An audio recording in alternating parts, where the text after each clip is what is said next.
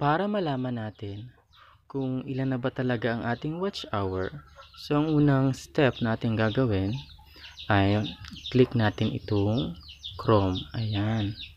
And then, dito sa search or type web address, ilagay natin ang youtube.com and then go. Pagkatapos nyan, okay, ayan, antayin natin siya. Punta tayo dun sa ating channel. Click natin yung ating profile para makapunta tayo sa ating channel. Okay, then click natin itong Creator Studio. Ayan. Then, okay, pipili tayo ng browser. So, Chrome pa rin. Okay, antayin natin. Okay, ayan.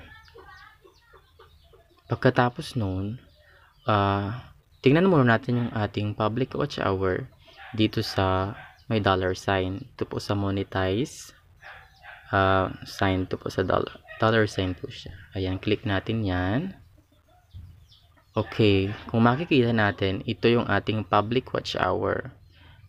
Pero hindi pa siya updated kasi si UIT kasi hindi naman agad-agad ibibigay niya yung ating watch hour. Kumbaga, pinag-aaralan pa yan nila, bine-verify pa yan kung tama ba yung ginagawang panonood ng mga viewers natin.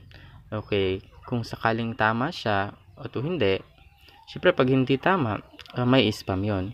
Kung tama yung panonood ng ating mga viewers, so madadagdag pa yun sa ating public watch hour around 48 hours or 2 days, ganyan.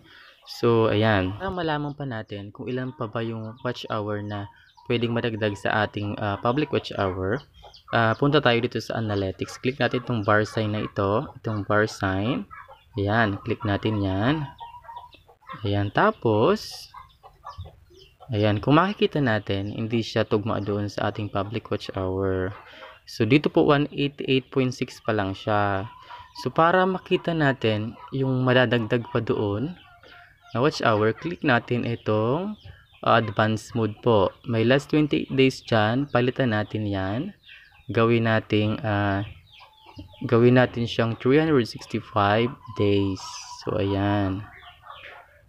Okay, ayan. Nagi po siyang 225.5 public watch hour na po. Ayan. Kumbaga, doon sa may dollar sign na ating public watch hour natin doon, 223 siya. So, bale, may dagdag pa siyang 2 additional watch hour after 48 hours. So, balik tayo doon ulit. Ayan. So, ito siya. So, 225 doon sa analytics. At ito ay 223 public watch hours. So, may dagdag siyang 2 additional watch time. Okay. So, yun. At kung natulungan ko kayo sa aking tutorial, so please to subscribe and hit also the notification bell para updated naman kayo sa aking mga susunod pang tutorial. Okay, thank you.